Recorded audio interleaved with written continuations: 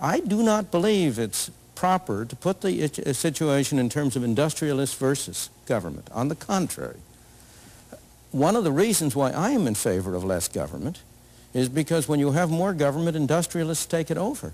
And the two together form a coalition against the ordinary worker and the ordinary consumer.